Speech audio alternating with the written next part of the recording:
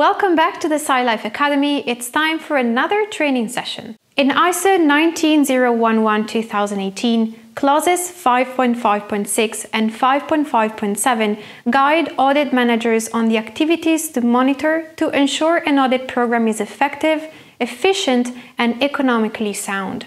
Let's get started.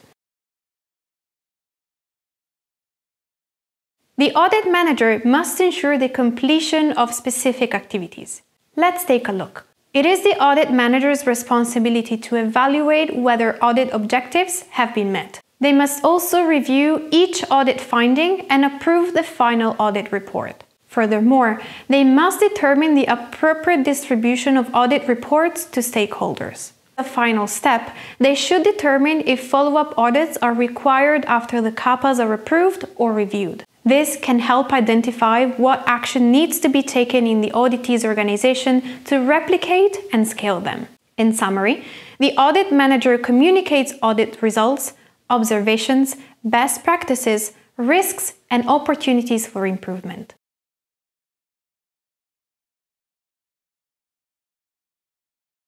An audit manager makes sure every audit is supported in a way that an independent third party will come to the same conclusions. Each audit objectives has a set of deliverables that support the findings. The deliverables are documents and evidence that need to be kept secure and confidential. We recommend you have a retention policy for audit records, especially when it comes to the procedure for keeping proprietary, confidential, and classified documents. Now let's take a closer look at the types of records. The standard defines 3 types of records: audit program records, audit records, and audit team records.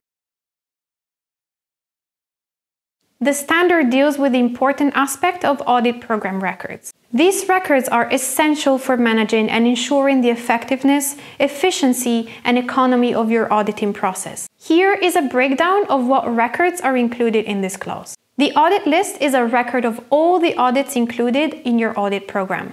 The audit schedule outlines the planned dates and timing for each audit within the program. Audit program objectives and audit extent explains the purpose and scope of the audit program, ensuring that you have a clear understanding of what you aim to achieve. Audit program risks and opportunities identify and assess potential risks and opportunities within the audit program to make informed decisions. Audit context provides the background and context for each audit.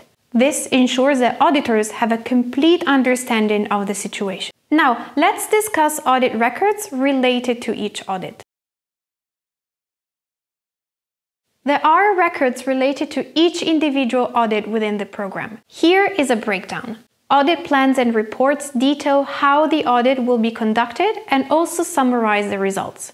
The objectives of each audit clearly state what you intend to achieve with each audit.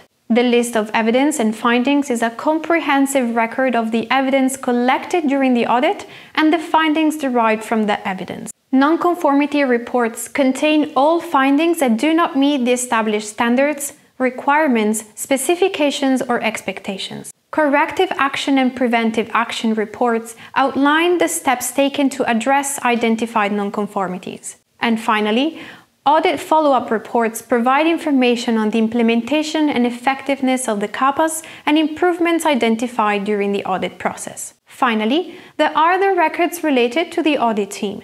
Now let's see them. Audit team record is information from the knowledge, skills, and abilities of the audit team. These records also include the appraisal of each audit. For example, competence and performance evaluation of team members.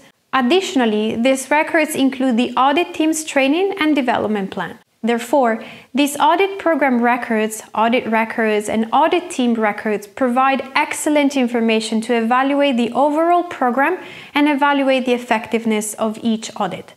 That's all. Thank you for attending this course. I hope you found it useful and that it has met your learning expectations. See you in other courses at the Academy as you continue your educational journey with Scilife.